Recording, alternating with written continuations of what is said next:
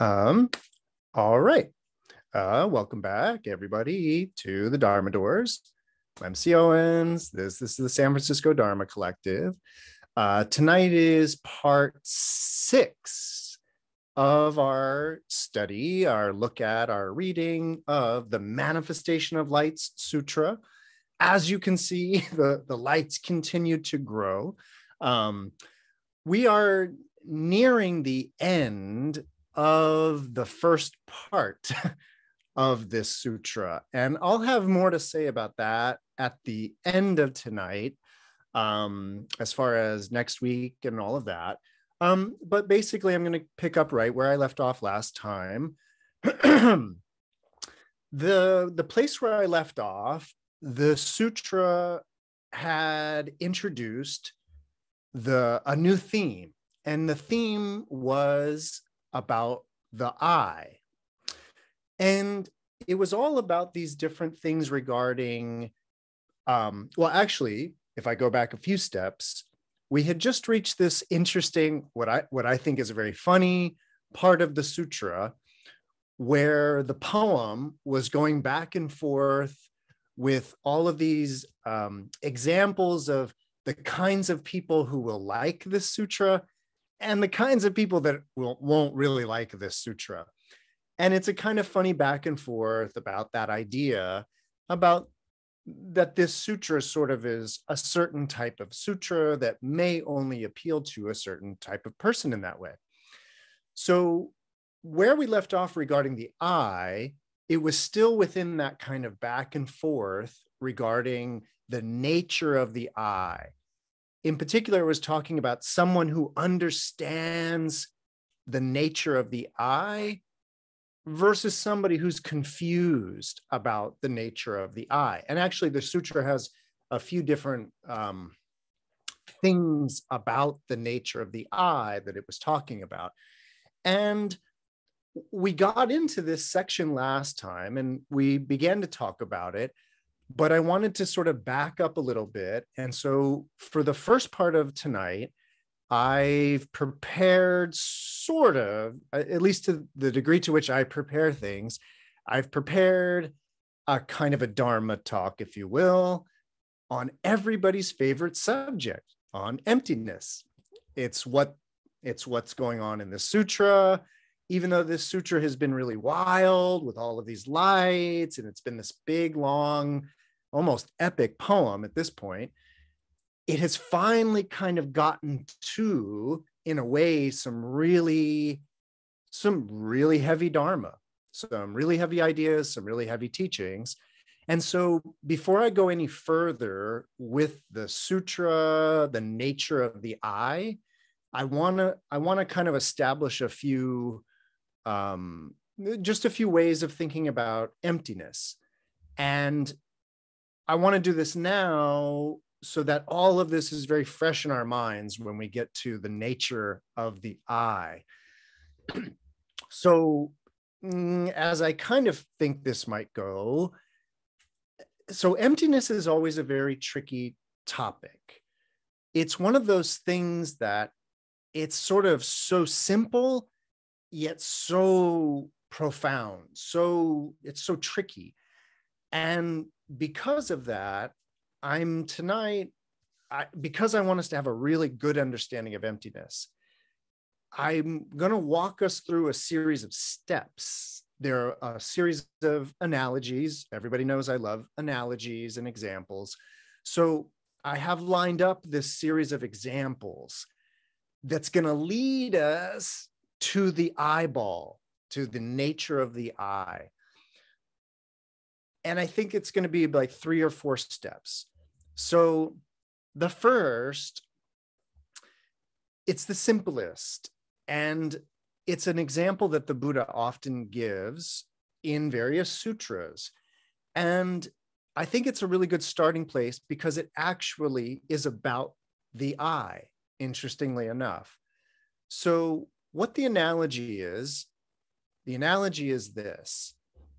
It's about someone who has maybe a cataract or a scratch on their cornea or even just a smudge, like a greasy, like imagine you've had grease on your fingers and you were to like rub your eye and you got a smudge, like a greasy smudge on your eye, or a scratch on your cornea, or a full-on cataract. The Buddha uses the example of a cataract, but not everybody knows what a cataract is. So I just want you to know that we're talking about a defect of the eye, right? Of the eyeball. And what the Buddha talks about is this person who has a defect, a blemish, a cataract on their eye. And so when they look at a light, they see this multicolored, excuse me, they see like a multicolored flower floating in the sky right in front of them. And what the Buddha sort of asks when he presents this example to the bhikshus, to the students, the line of inquiry is about, where is that flower? Is it floating in the air in front of this person?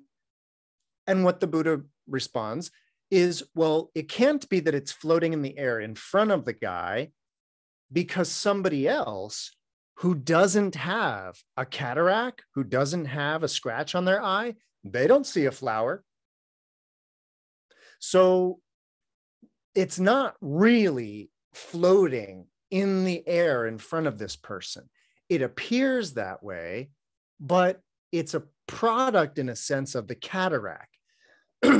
And so then, of course, the line of inquiry that the Buddha then leads the students through, it's about how, if it's not in the air, then is it in the light, or is the flower in the person's eye? And the idea is that when the person with the cataract or the blemish, when they turn away from the light, they don't see the flower. It's only when they turn to the lamp that this flower emerges. So the flower can't be in the eye, because when I turn away, it's not there. So it must be in the light, right? It's the last place. It's the last place it could be. And once again, the person without the cataract looks at the same light and doesn't see the flower. So where's the flower?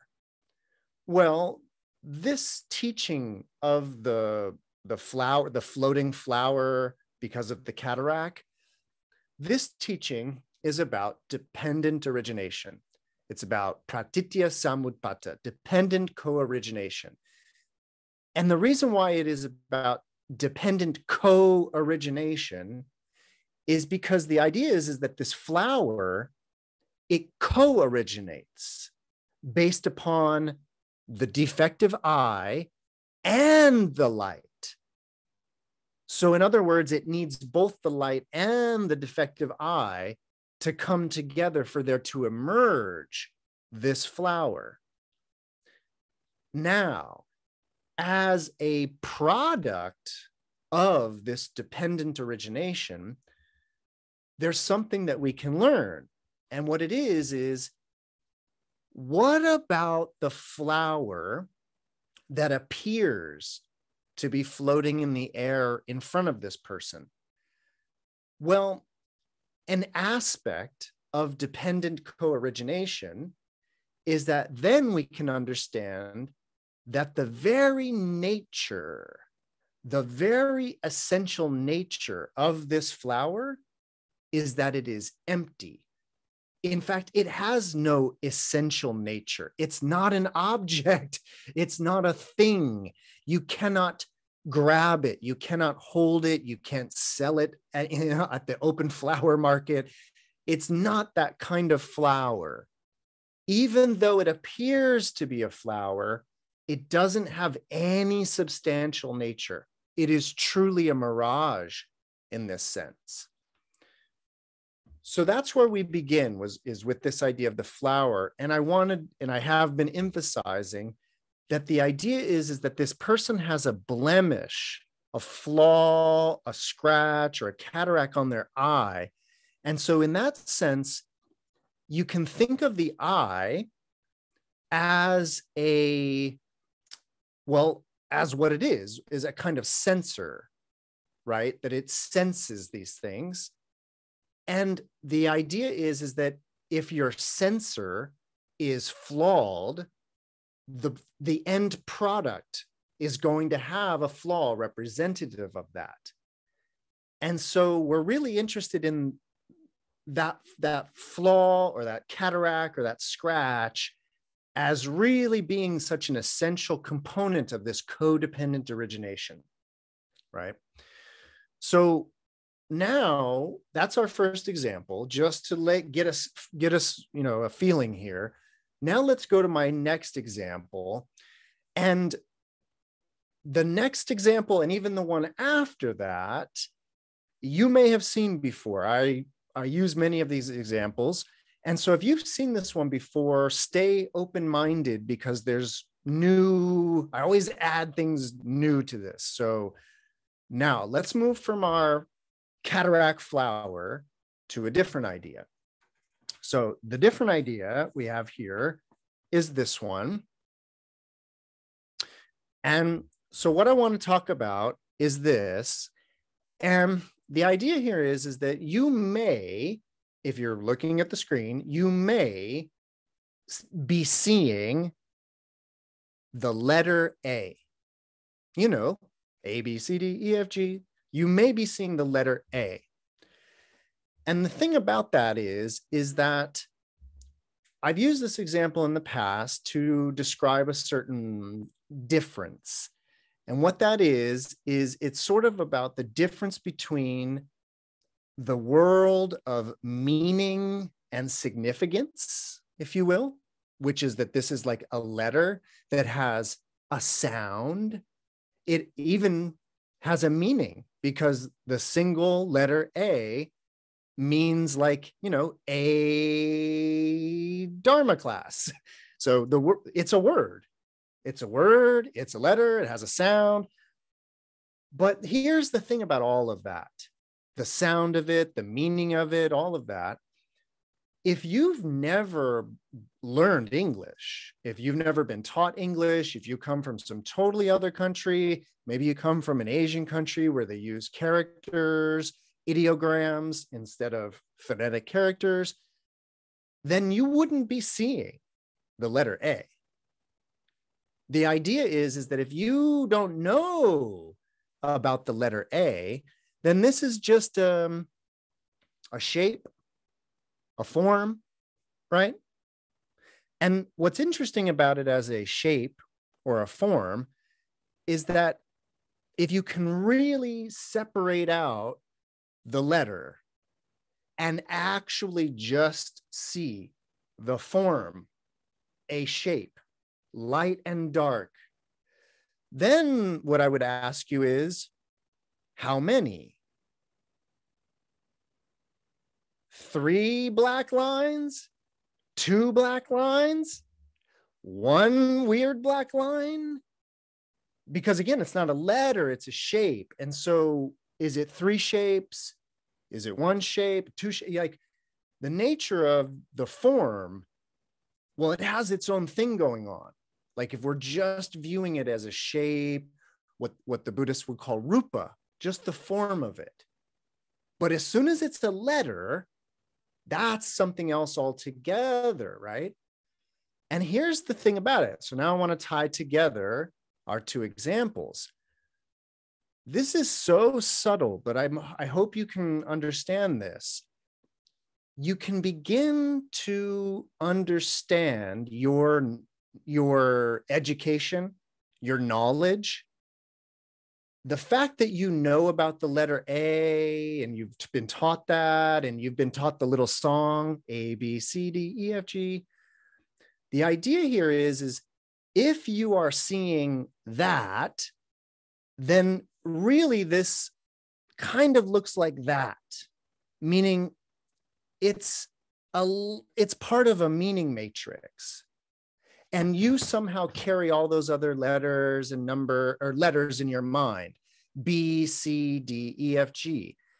And in that sense, the letter A is 1/26th of a meaning matrix that you are very, very well familiar with. And so what I want you to kind of see and begin to notice as this pertains to our cataract is that you can start to notice or think of all that knowledge of yours as like a blemish on your mind. By which I mean, you're seeing something, but there is emerging something in the in-between called the letter A. And it's like that floating flower. You think it's out here, but it ain't out here.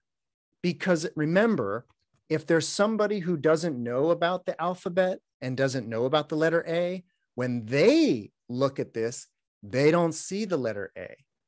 Just like that person that doesn't have a cataract doesn't see the flowers. So now we begin to notice that the letters in your mind in that sense, it's not out here. So once again, if you understand that the knowledge, the actual understanding of the alphabet can be seen as like a weird blemish on the mind. It's actually what the Buddhists will call dust. That's the dust that has settled on the mind. And the idea here is that you then just think, oh, look, Michael's holding up a card with the letter A on it. Am I though? That's what we want to start to examine. Now, just like those flowers that were floating in front of the guy, when I asked, or when I said, are those real flowers? The idea is they are not real flowers because they are dependently originated and they abide in the language of Buddhism, they abide nowhere. They are not in the air, they're not in the eye, they're not in the light. They're a phenomena that's emerging in the in-between of all of that. Just like the letter A in that sense. Okay, so that means that our letter A is empty because it's not out here. It's this idea that emerges in the in-between in that sense. All right. So everybody good with those two examples? Excellent. From those who I can see, perfect. So now we're going to go to the third example, and this is a new one. Some of my students have seen this one, but it's new to my repertoire. So now we're going to up it one more time. So, oh, by the way, just for language's sake, when we're talking about this stuff, we're going to be talking about well, it doesn't really matter. I was just going to mention that in Buddhism, we can use this word Dharma, an idea or a concept in that way, a thing. And this idea is about the emptiness of dharmas. In that way, the flower, in my first example, the flower was the specific dharma thing, object, phenomena that we were referring to. And the dharma of the flower, empty. In the second example, the specific thing that we were talking about was that letter A as a dharma, and we talked about it was empty. Here's another dharma. And the thing about this is the same exact thing is happening that happened with the letter A. You may think I have something in my hand. And what I want you to begin to notice is that just like that letter A, which was part of a matrix of meaning, a matrix of understanding that implicated B, C, D, E, F, and G, and all the other letters of the alphabet, in order for you to understand and see it as the letter A, you were relying upon all of those other letters. What I want you to sort of begin to notice is that if you know what this is, it's also due to your knowledge and your conditioning.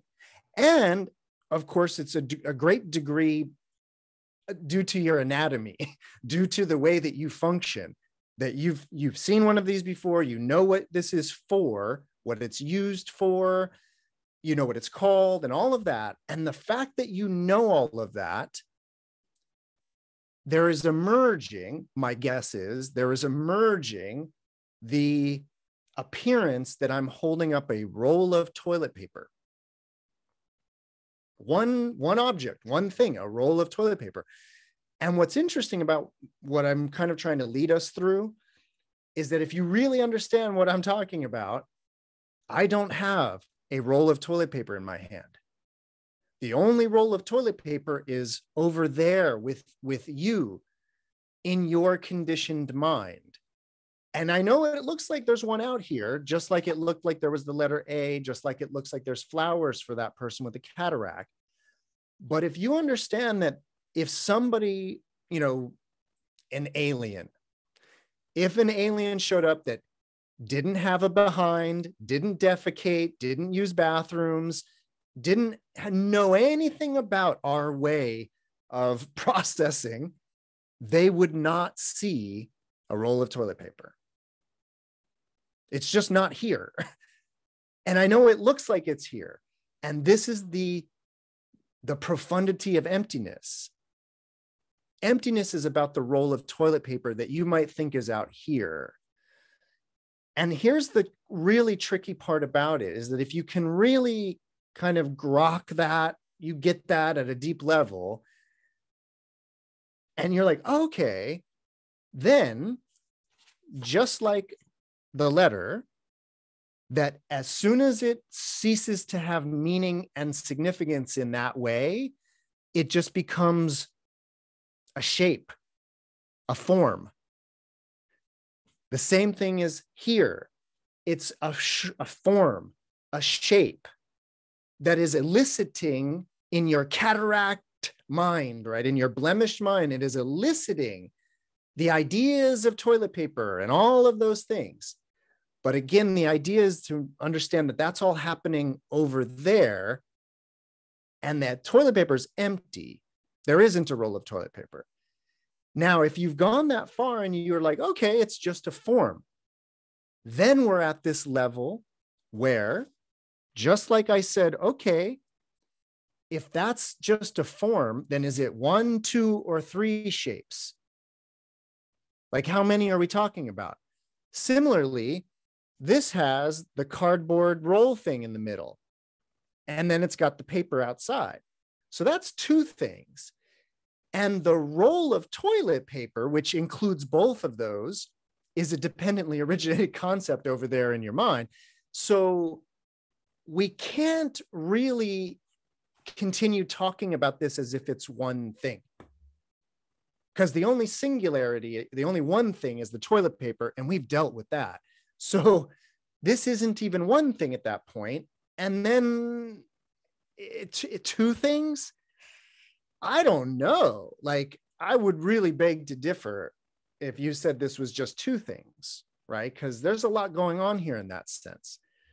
Now, the deeper level of all of this, of course, is that if you have abandoned the roll of toilet paper, but you're still left with a piece of cardboard, that too is an idea or a concept.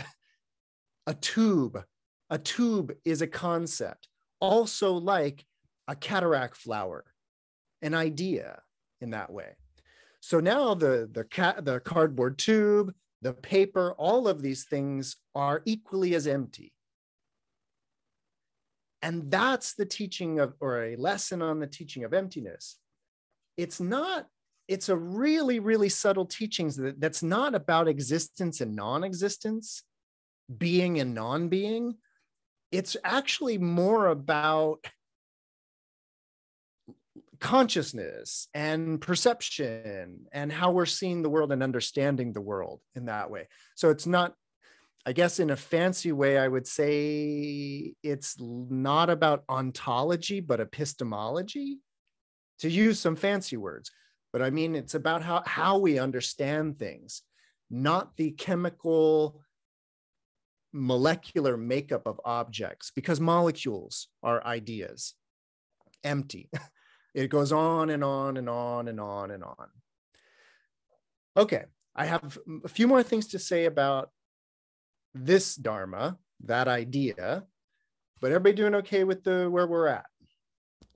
Excellent. Okay, so the idea that I wanted to walk you through is, since we're having such a good conversation about emptiness, I always kind of assume that most Dharma doors participants are familiar with the Heart Sutra, the Prajna Paramita Heart Sutra. It's the shortest sutra, so if you haven't, read it, I don't know what you're waiting for, right? It's so small.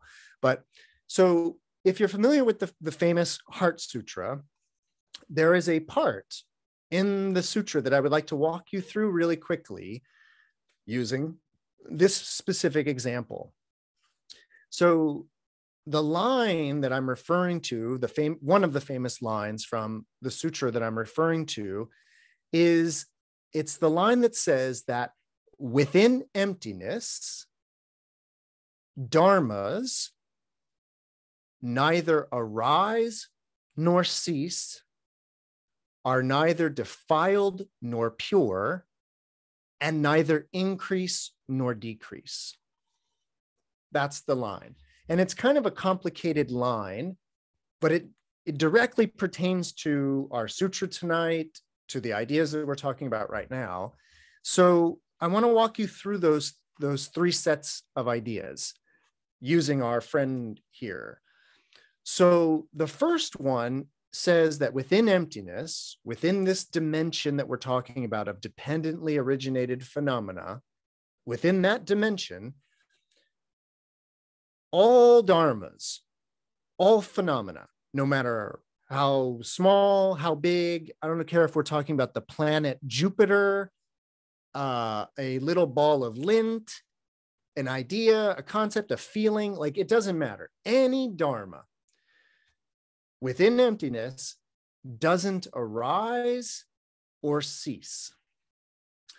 And what that is specifically referring to is the idea. So let's say you're still under the impression that I have a roll of toilet paper in my hand. If you're under the impression that I have a roll of toilet paper in my hand, then your understanding of that object is that it was created, and that there was a time before this existed. And somewhere, who knows where the factory, where the plant is, but wherever the toilet paper factory is, we have a sense then that there was a day that this didn't exist, and then it rolled off the assembly line and it existed. And I went to the grocery store and I bought it because it exists. In other words, it had arisen, it had come into existence. Then the idea is that there will be a time when this is gone. It's gone. That's later on down the road, either due to me using it or just due to natural decay, impermanence, whatever. The idea is it would come to be nothing. And so it had arisen, it currently is, and then it will cease. Now, the Heart Sutra, the wisdom, the prajna, the wisdom says that all dharmas neither arise nor cease. And of course, that should be actually very clear to you now, because you know I don't have a roll of toilet paper in my hands. And so the idea is that if you understand that there's no toilet paper out here, what could have come into existence then? Not the roll of toilet paper. That's an idea in your conditioned mind. So what we thought was a roll of toilet paper is actually just a concept, and that doesn't come into or out of existence. It's either a concept being had, like you might be having it right now at this moment, and therefore it be an impression you be under, it be happening in that sense. But it's an impression, it's like a mirage. And so just like the mirage of a lake doesn't come into existence as a lake, it comes into existence as a mirage. But that goes back to our cataract flower and all of that. So the roll of toilet paper, quote unquote, doesn't arise or cease. Let's deal with that second one really quickly. So the second set of ideas is that all dharmas are also neither defiled nor pure. Now that's a particularly interesting one concerning this thing. So let's pretend like you still are under the impression that I have a roll of toilet paper in my hand. And let's say that you're still under the impression that it came into existence, is currently being, and will someday go out of existence. If you're in that mindset, then you might have the problem that Malcolm X pointed out, which is the conditioned impression that things that are white are pure. Malcolm X made a famous critique about ideas about just the color whiteness being associated with purity and the innate racism kind of built into that, the problem of it. And so isn't it interesting that you have white toilet paper, right? Because we have that association of purity with white, whether, it's a deep conditioned idea in that sense. Now imagine I stepped away for a second and came back and there was a brown, yeah, right? It makes you ew right away, right? Impure, defiled. Now, if you have been following me this whole time about about the emptiness of the roll of toilet paper, that the toilet paper has neither come into existence nor goes out of existence, not even a thing like that. Regarding that mirage of a roll of toilet paper, was it pure and now it's impure?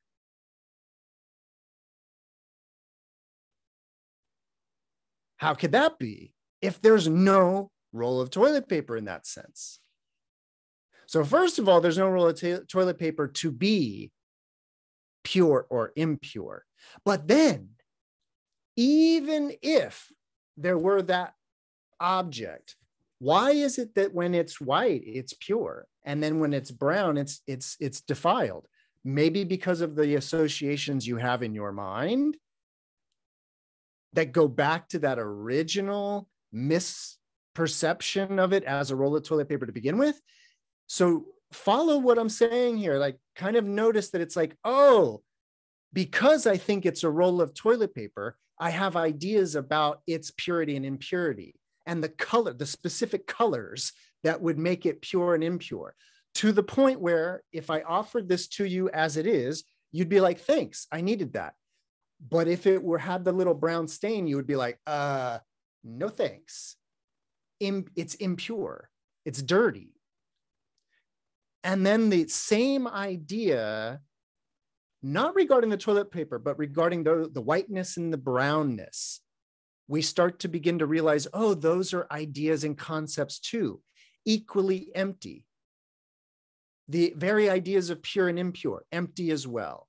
You will never find purity in the world, and you will never find impurity in the world in that sense. In that sense, in sense of emptiness. Okay, so neither increases nor decreases, or sorry, that's the one we're working on next, but neither arises nor ceases, meaning it doesn't come into and out of existence. Pure, impure? Nope, not within emptiness. And then the third one of those is about, and all dharmas within emptiness neither increase nor decrease. Now, there's a few different ways to understand that idea. I'm just going to point out one. So we're back to this. And let's say you still think I have a roll of toilet paper in my hand. And you think it came into existence, is currently being, and will someday go out of existence. And you think it's in a state of purity because it hasn't been used yet and is white in that sense. The idea here is that if you think that, then you may think that my roll of toilet paper just got one sheet less. It just decreased. In other words, if I did that again, it decreased again. And you're thinking about this as an object that has come into existence and is currently being and is currently pure because it hasn't been used yet. That same mentality is now thinking that the roll of toilet paper is decreasing, heading towards its demise, one sheet at a time. And the idea is that it's going to keep decreasing one sheet at a time until that last sheet. And then we arrive at the end of the toilet paper. It has been exhausted. It's done. It's now out of existence because we used it all up. So those are those three sets of things from the Heart Sutra regarding our roll of toilet paper. It's coming into and out of existence, purity and impurity, and then increase and decrease. Similarly, when we were at the factory and this was being made, it was increasing, right? It was getting bigger and bigger and bigger until it had existed. The idea here is, of course, is that that's not happening because there's no roll of toilet paper to decrease in that way. Just like there was no roll of toilet paper to be defiled or pure in that way, just like there's no roll of toilet paper coming into and out of existence in that way. The Heart Sutra, of course, and this sutra that we're about to get back to is not about rolls of toilet paper. The Heart Sutra and the sutra we're talking about, it's about our sense of self and the sense of others as well, those that we think are like us, humanoid or sentient beings in that sense.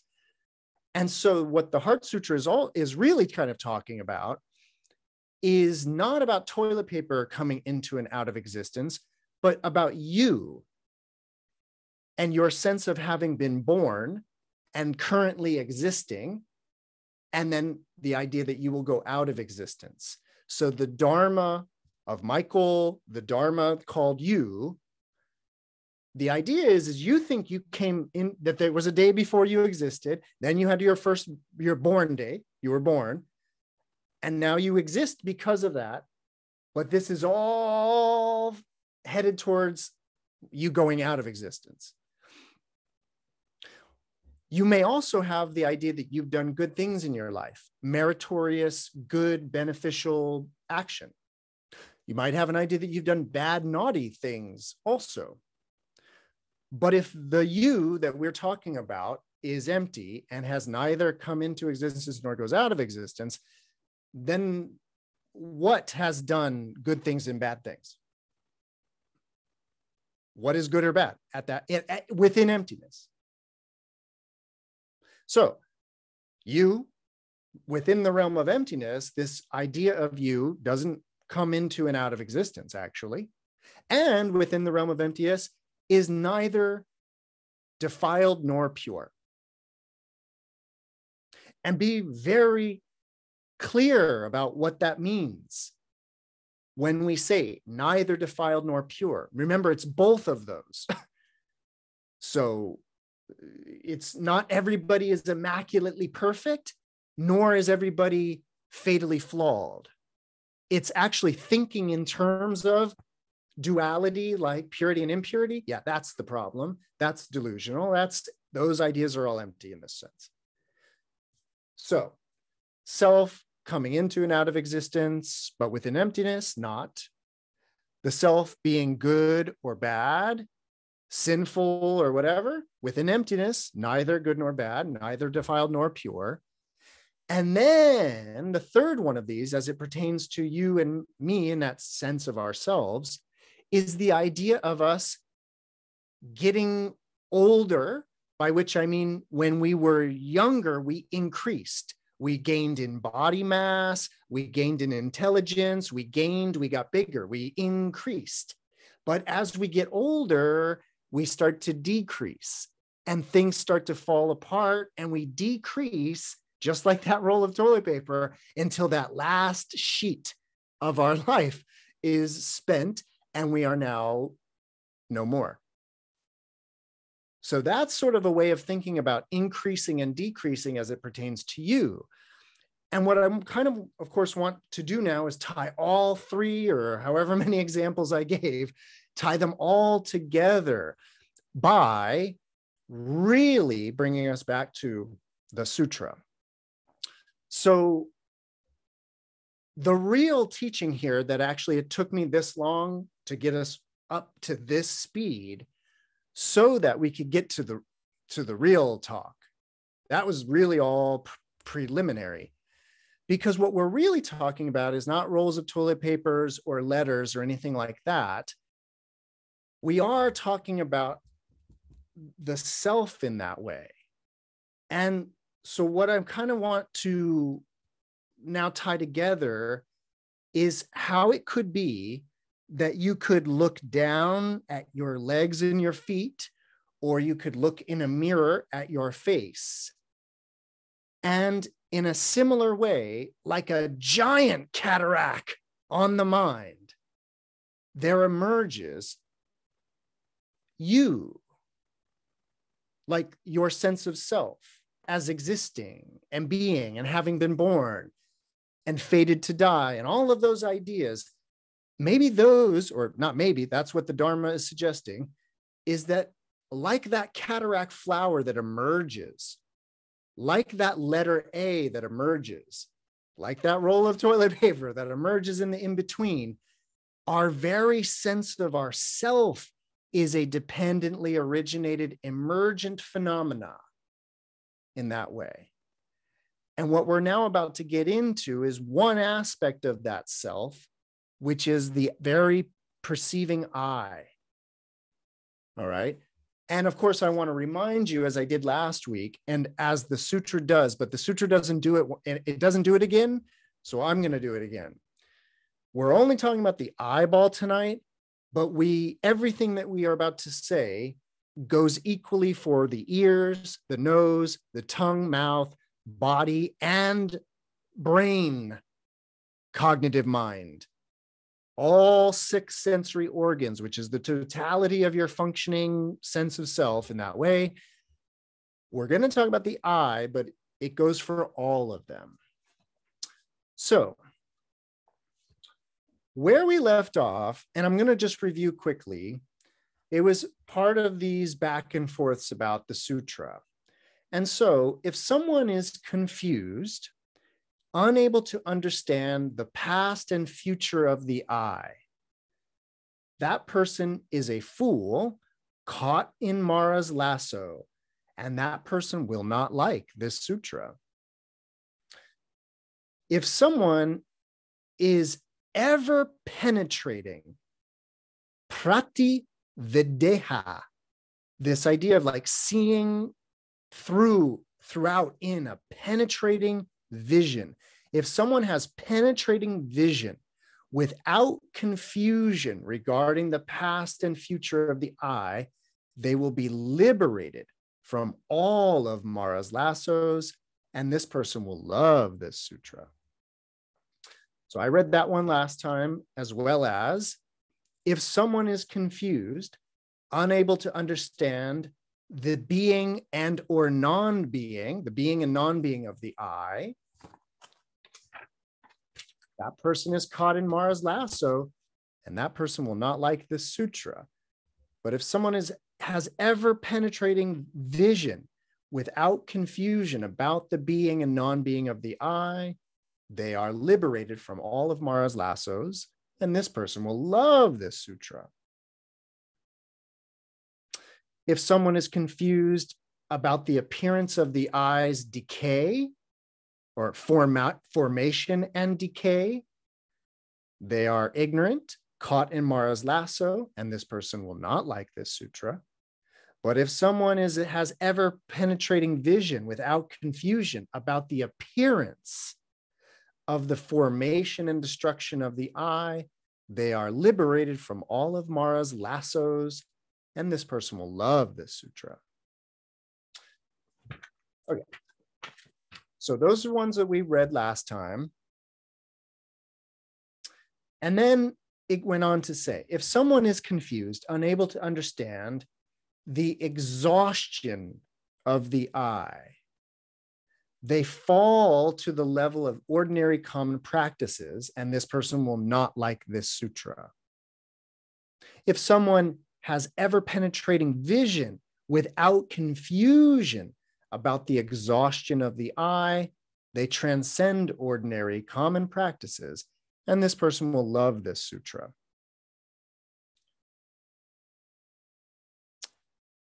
I'm going to skip one just because I read it last week and I want to get to the new part. So within this same vein, it says, if someone is confused, unable to understand the tranquil extinction of the I, they fall to the level of ordinary common practices, and this person will not like this sutra.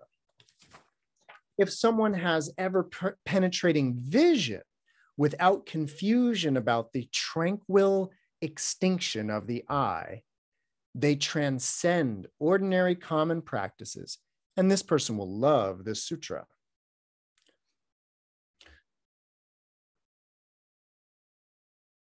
And I'll do the next one, then I want to pause for a second. So the next one is, if someone is confused, unable to understand that the I does not come or go, they fall to the level of ordinary common practices, and this person will not like this sutra. If someone has ever penetrating vision without confusion that the I does not come or go, they transcend ordinary common practices, and this person will love this sutra. Okay, so I want to pause there and then we'll get back to it. So the sutra mentioned a couple of times about the exhaustion of the I and the tranquil extinction of the I. And I just want to kind of address that specific language. So what's interesting about it is that the specific language that's being evoked here is about the language of nirodha. Nirodha means this extinction or this exhaustion. And originally, in kind of the early form of Buddhism, what we would kind of call Theravada or the Hinayana, it's all about Nirodha. And it is still all about Nirodha, but originally the idea is that Nirodha was the third noble truth. You know, the noble truths can all be kind of reduced to a single term, a single word. The first noble truth is the noble truth of suffering, the truth of suffering, the noble truth of the accumulation of suffering, what most people talk about as the cause of suffering, but it's actually about the accumulation of suffering. And then the third one is about the cessation of suffering, the extinction of suffering, nirodha. And then the fourth noble truth, by the way, is the path that leads to the cessation of the accumulation of the suffering. That term, nirodha, the cessation, the idea about that idea was that we are, from the early Buddhist point of view, we are ablaze with desire. We are burning with desire. The sensory organs burn with desire. There's a famous early Buddhist sutta called the Fire Sutta, in which the Buddha talks about the eyes are on fire with desire, wanting to see things. The ears are on fire, wanting to hear things. The nose, the tongue, the body, the brain, they're on fire with desire, wanting, craving. And nirodha was the cessation of that craving of the sensory organs, that very craving, the tanha, the idea of Nirodha was the cessation of all of that. And the whole practice, all the meditation, all the insight, all of that was about squelching the flame of desire. Now, that's the goal. But what's interesting about Mahayana Buddhism, what's very interesting about this teaching of emptiness, is that the language of the sutra, when they say, if someone is confused, right, and doesn't understand the extinction or tranquil extinction of the I, what it's referring to is this idea of that one doesn't understand the nirodha of the I. And the idea here is that within this perspective of emptiness that we're talking about tonight, the I is already in a state of peaceful quiescence because of this emptiness. And it's going to be an ignorance about that that stirs this desire up. And so the suffering and the desire and all that is real. It's happening when it's happening in that way. But what the teaching of this is about is that it's not the I that is causing it, because you thinking you have eyes is what's causing it. And that's a very subtle point there. Now, that's about this language of extinction or exhaustion or tranquil extinction. It's all these references to this idea of nirodha. But then the reason why I wanted to go through the Heart Sutra, the neither arise nor cease, you heard it here. If someone is confused that the I doesn't come or go, that's the same basic language of arise and cease. It's just the language of kind of, of coming and going, but it's referring to the same thing. This sutra is suggesting that, you won't like this sutra if you don't understand that the I doesn't come or go, which is to say, if you think the I arises, comes, is currently in your head seeing things, and then will go out of existence, you might not like this sutra. So, everybody good with all that?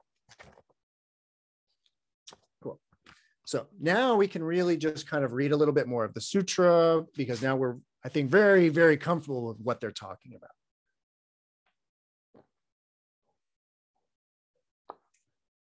Okay.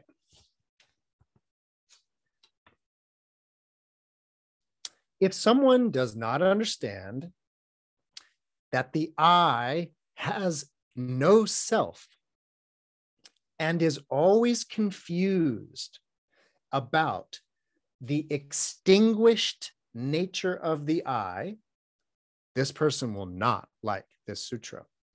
If someone is able to understand that the I has no self and has an ever-penetrating vision into the extinguished nature of the I, they transcend ordinary common practices, and this person will love this sutra. If someone does not understand that the I has no self and is always confused about the practice of kshanti, patience, that person falls to the level of ordinary common practices, and that person will not like this sutra. If someone is able to understand that the I has no self and has ever-penetrating vision into the practice of kshanti, patience, this person will love this sutra. So, really quickly about that one. So, both of those were about this idea that the I has no self. You can read that two different ways, and they are both equally applicable. One way is, and this is actually more of a Hinayana, an earlier interpretation of this, so just let that be known. But the earlier Hinayana interpretation of this would be that the sense is that you could have eyeballs operating, ears listening, a nose smelling, a tongue tasting, a body feeling, and even in a way a brain cognizing all of those impressions. And all of that could be functioning without a self there. That's the kind of a more of a Hinayana version of it, where this is more of like a kind of a sensory meat bag robot. It's like a sensory meat bag robot that's functioning and is confused that it is a self versus this functioning thing in that way. I wouldn't interpret this that way, because that's still going to kind of reify a few ideas that this sutra is clearly not interested in reifying. And so I think the idea of the no self of the I is more about what we've been talking about, which is the kind of empty, it's not there. It doesn't have a self.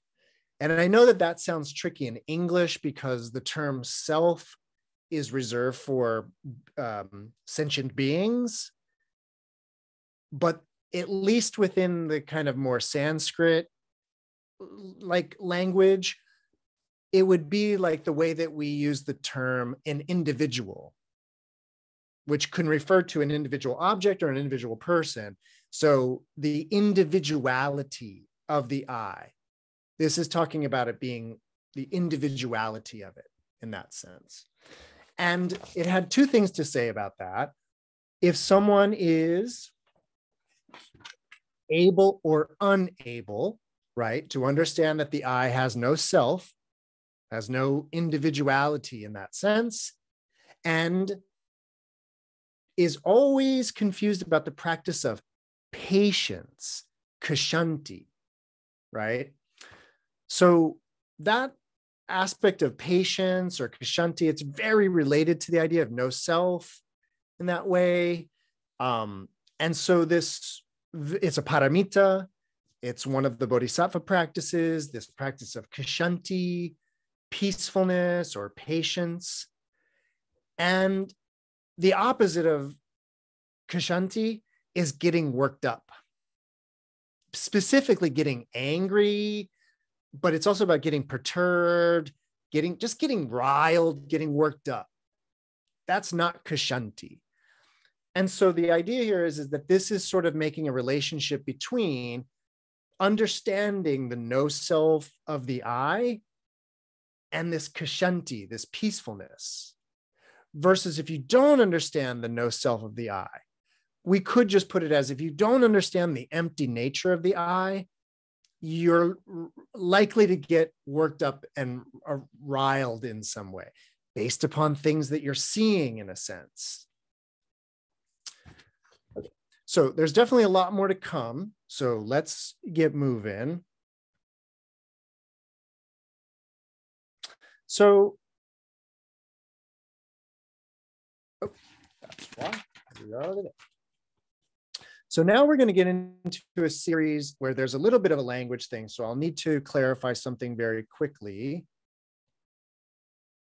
Well, so if someone doesn't understand the extinguished, tranquil nature of the I, they do not accomplish or perfect. The term is siddhi, like the supernormal powers, but the term siddhi literally means an accomplishment or let's do accomplishment. So if someone doesn't understand the extinguished nature of the I, they are unable to accomplish the discipline, the shila, the discipline of non-reliance.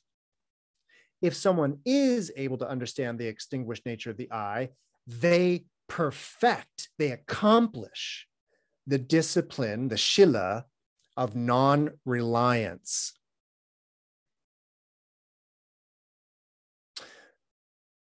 The person not perfecting or accomplishing the discipline of non-reliance, yeah, that person won't like this sutra.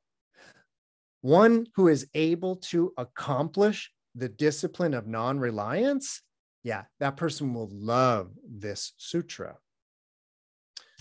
So the discipline of non-reliance, that's a beautiful idea.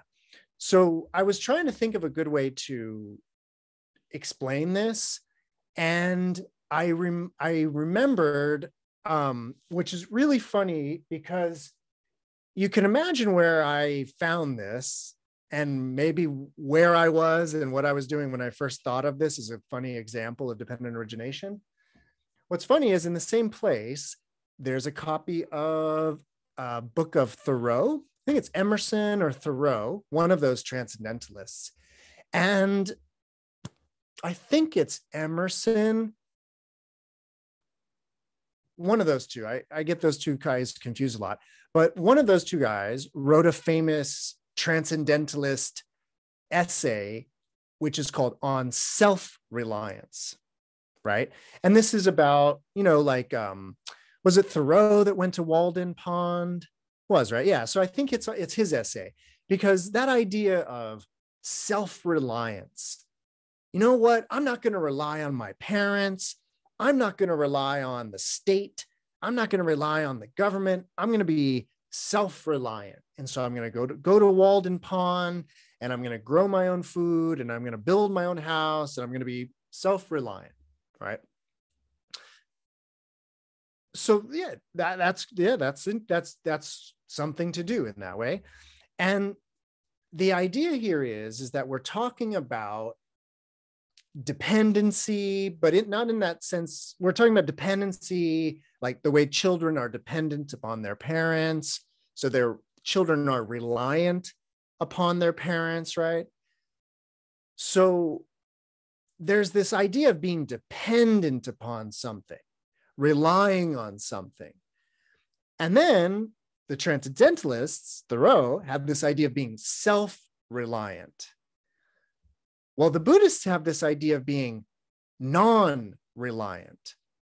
And what that's about is this idea of actually not needing anything, not depending on anything, being completely independent. Independent, not dependent, not reliant upon anything or anybody. That is what is in this text being called the Shila, or the discipline of non-reliance. And it is it's a step on the path of the Bodhisattva, which is this moment of not needing anything. Yeah, Tanya. But not needing anything in relation to how you feel, right? Or you feel, or your happiness, or your suffering. Yes, exactly. This does even extend to food and sustenance to a certain degree, but I don't want to make this sound like it's about asceticism, because it's not. It's much more about what Tanya just said. It's about a emotional independence in that way. That is the teaching of non-reliance. Now, there's an even subtler aspect to this too, by the way, that I do want to mention really quickly, which is it's actually about, at its kind of most exalted point, it's not even forget food. It's about not even relying on the Dharma, not even relying on Buddhism in that sense. And this is a very Vajra Prajnaparamita Sutra sentiment, but it's this idea that these teachings, this Dharma, these sutras, these classes, these ideas, they're all stepping stones towards independence. And there's actually a point where our reliance upon the Buddha, the Dharma, the Sangha, and all the teachings, even that is transcended to the point where it's not relying on anything. And again, I would just kind of really want to emphasize that word independent, not dependent in that sense.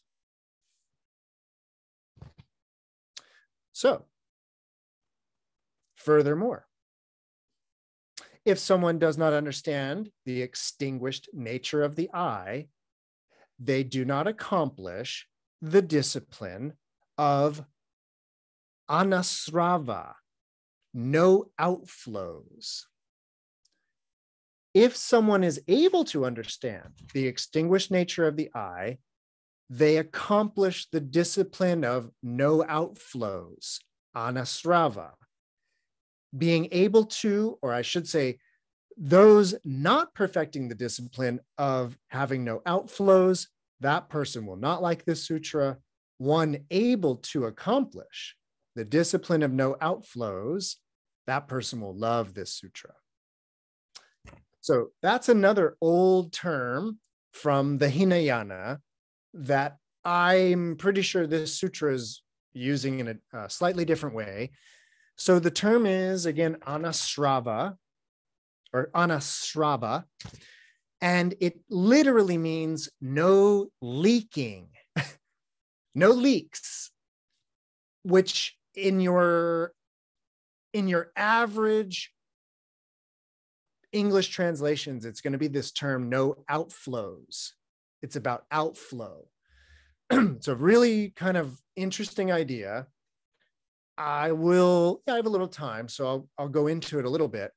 So the early Buddhist teaching, the Hinayana, as it would be called, you may know, especially if you've been studying with me, that the goal, the terminus, the end point of the Hinayana is being an arhat. That's that's when your suffering is in nirodha, when your craving, when your suffering has been extinguished, that's an arhat. Certain levels of wisdom are the arhat, and an arhat has no more outflows, anasrava. So this term outflow, it has one very specific connotation, has one very specific thing it refers to, but then gets expanded to refer to a number of things. Regarding this early form of Buddhism, very ascetic, pretty male-dominated, outflow literally was basically the emission of semen, which could be in terms of having sexual intercourse. It could be in terms of masturbating, or often spoken about one is what is called the nocturnal emission. So the wet dream, as it's called in a euphemism in English. So emitting semen at night, during a dream, masturbating, or having sex. Those are all considered the outflow. It's the outflow of semen.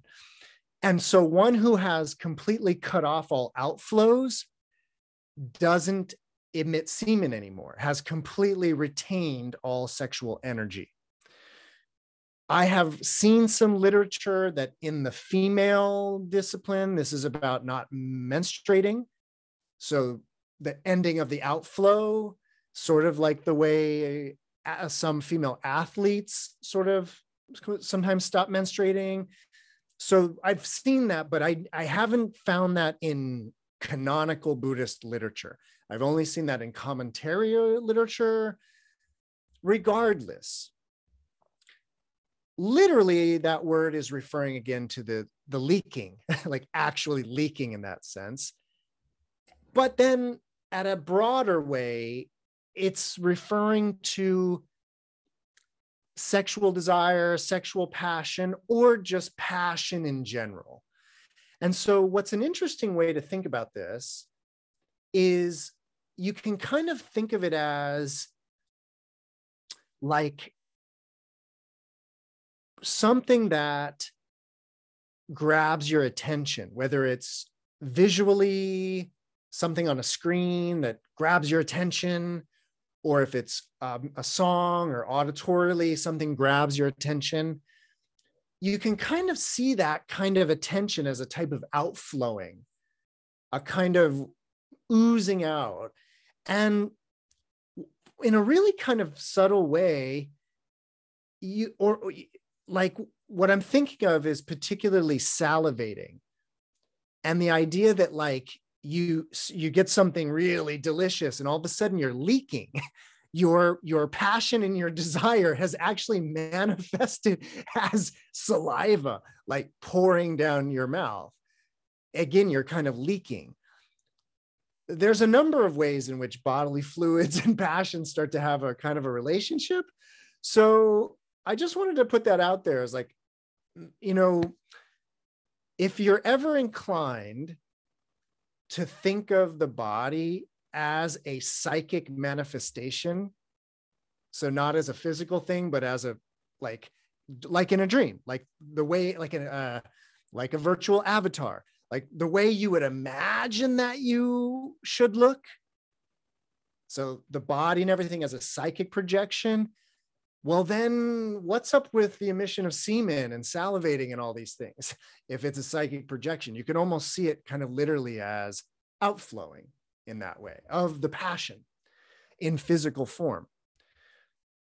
Regardless, in the Hinayana, they were very clear kind of about what this meant, because they were really, really, really into preserving sexual energy, as are, not just as were, but as are many meditative traditions. Many meditative traditions are not just about the retention of sexual energy. And, you know, there's traditions that talk about the health benefits of the retention of sexual energy. But from a Buddhist point of view, this is, of course, more about being in control of oneself, like having control of those passions. And in a way, in the early Buddhist school, the ability to control one's sexual energy, the ability to not masturbate, the ability to not have sexual intercourse, and the ability to even control the mind to the point where you don't even dream about it. In early Buddhism, that was considered a virtue, to control sexual energy in that way. I think things are very different in the Mahayana because of everything we've talked about tonight. In other words, within this kind of perspective of emptiness, sexuality is like just another empty thing. It doesn't have any more priority over other empty things. It's part of the equanimity or the upeksha of the teaching of emptiness, is it really equalizes everything in a beautiful way. So Mahayana Buddhism is not as obsessed with sexuality and sexual energy the way early Buddhism was. So in reading this line, I would suggest that they're referring much more to this sort of more like this outpouring of excitement, this outpouring of adulation towards things in that way. And sort of the discipline or the shila of being able to control that in that way. Okay. Cool. So we tackled that. Boom, boom, boom. No outflows. We're good. Awesome. We're going to make it through, I think. So another one. If someone is able to understand the extinguished nature of the I, they do this thing where they perfect the wisdom of no outflows. So not the discipline of no outflows, but the wisdom of no outflows. Able to perfect the wisdom of no outflows, a person like that will love this sutra. That second one, not just about the discipline of not outflow, but the wisdom of no outflow. I more or less talked about it, but the basic idea is that one aspect of it is the actual physical discipline and control of those passions. And the other is about the wisdom of controlling those passions. And I would suggest that the second one about the wisdom has to do with this teaching of emptiness I've been going off about. And then, if someone does not understand the extinguished nature of the I and is always confused about the empty nature of the I, unable to give rise, they will be unable to give rise to the knowledge of dharanis, mnemonics. And that person will not like this sutra. But if someone is able to understand the extinguished nature of the I, is not confused or is ever penetrating about the empty nature of the I, this person will be able to give rise to the knowledge of mnemonics or dharanis, and they will love this sutra.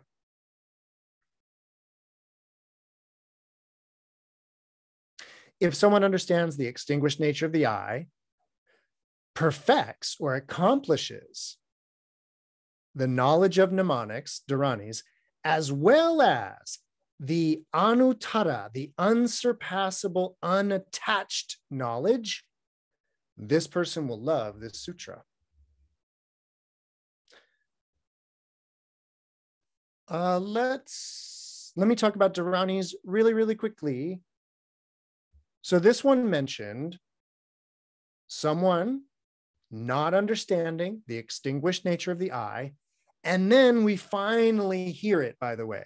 Even though I've been talking about it for several nights now, we finally hear it.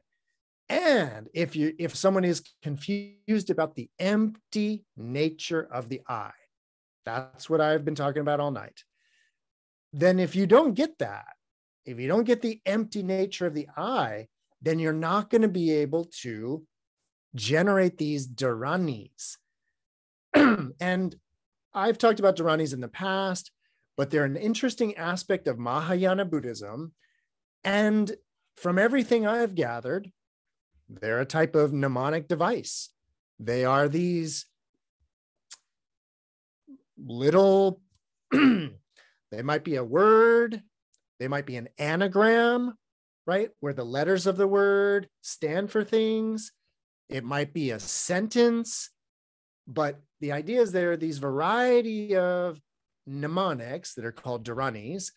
And the idea is that they are memory aids. They help you retain knowledge. And ultimately, they help you remember all the Dharma.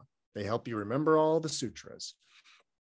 And so if somebody is confused about the empty nature of the I, they're never going to discover or bring forth or find these dharani mnemonics. But if someone does understand the empty nature of the I, they will give rise to these dharani mnemonics, and they'll love this sutra. Then it says, if someone understands the empty nature of the I, perfects the dharani mnemonics, as well as the supreme unattached knowledge. So the knowledge of being completely unattached, not clinging to anything. That person will love this sutra. Then it goes on to say, if somebody doesn't like this sutra, and they're always confused about the extinguished nature of the I, they regress and eventually lose their dhyanic concentration, their meditative concentration, and the realization of the unsurpassable knowledge of truth will become difficult.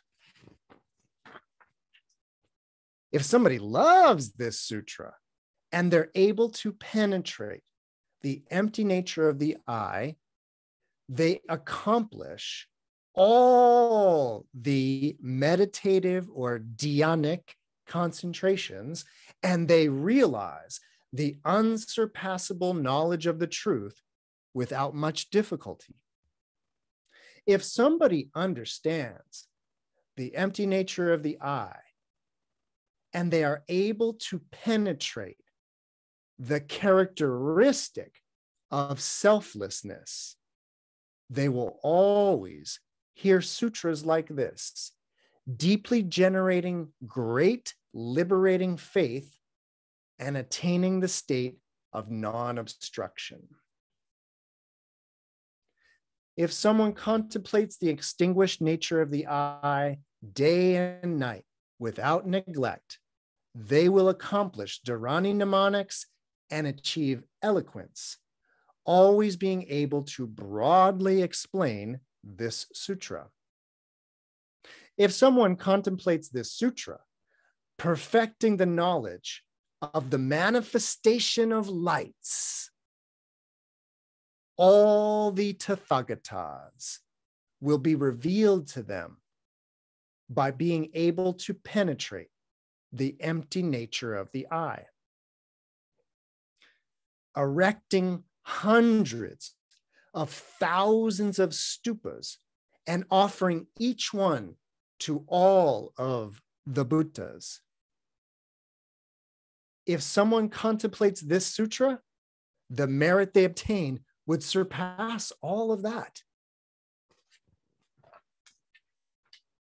Someone summoning hundreds of thousands of pleasures and offering all the benefits of it all to the Tathagatas.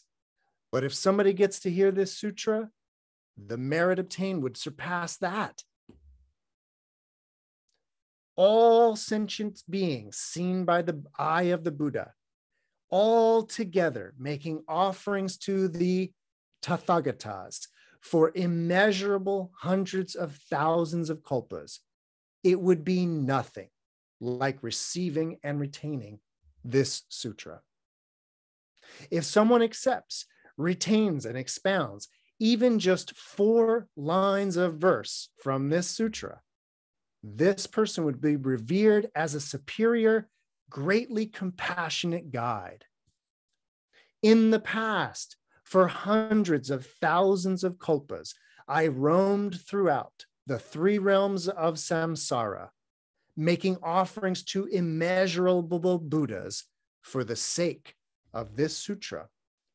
Also, with immeasurable hundreds of thousands of lamps, with wicks a mile long, I gave them all in order to attain mastery of this sutra.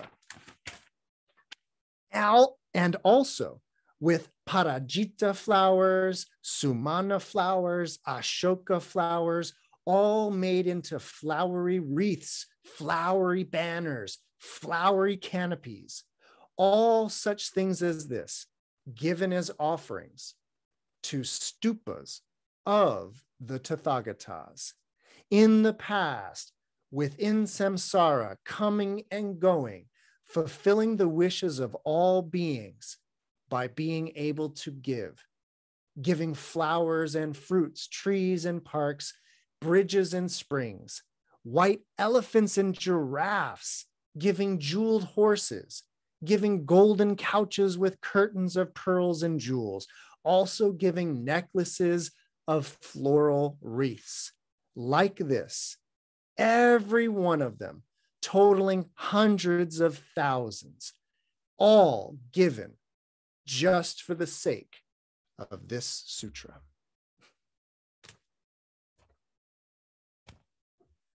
Okay, that concludes the first part of this sutra. So, in the last few minutes here, I just want to tell you about something. So, as you all know, I normally read from the Big Yellow Book, a treasury of Mahayana sutras. And this sutra that we've been reading tonight and for the last 6 nights, is in here. But as I have said many times, a lot of it is left out, lots and lots. In fact, tonight, the thing that I read tonight, I would say half of what I read, they leave out. They just leave out completely. And it's a little unfortunate because you don't get quite the repetitions. But then this sutra, the first part of it ends where I just stopped. And then there's a part 2 that goes on for a good while, actually quite a while. Yeah, number of pages. There's some beautiful, beautiful parts of section 2 that I plan to read next week. So we will read chapter 2 or sections of part 2. But what I want you to know is that as usual for our Dharma Doors class, I am translating from the original Chinese version that this is translated from. And imagine my surprise when not only are there large chunks of part 1 and 2 of this that are left out, when I got the Chinese version, I realized this thing has 5 sections and they only translated the first 2. So I'm not going to attempt to translate the missing sections before next week. So I am just going to deal with section 2 and basically kind of then put this sutra on pause for a while. By the way, on that note, next week will be the last Dharma Doors for a couple of weeks. I'm going to be taking 2 weeks off, which might be news to Tanya, but I need to take the next 2 Sundays after that off. But then I'll be back in January with a brand new sutra, brand new Dharma Doors in that way. So, but once again, next week, we will finish off with some beautiful, beautiful passages from part 2 of this sutra. That's it for me.